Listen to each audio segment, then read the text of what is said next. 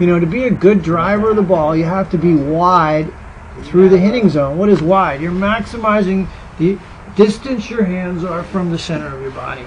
And you don't have a lot of lag, which is good. Nicholas didn't have a lot of lag, and neither did Tom Watson. They both were phenomenally well. They didn't have all this lag. So that, I love how you're extended through the ball. I have no, and look at that shoulder turn. That's beautiful. You got about, well, I'd say 100 degrees of shoulder turn. You're loaded. And I like how you're staying behind it there. Your footwork's good. You got a little bit of vertical force. You see how you go up? Yeah. That's good. That's a power source for you, that vertical force. There's nothing wrong with that. But that's why you get a little bit of extension. If you can get that hip back. That's what I see in the.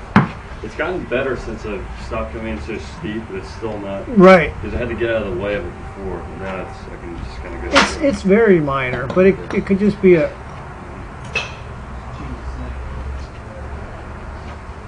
Yeah, I like that. I like that. I love the length of the swing there. It's perfect length. Yeah. Now here, your right elbow's getting back in front of your right hip, so that's good. Your timing, your arms and your body timing is really good. You're synchronizing that part.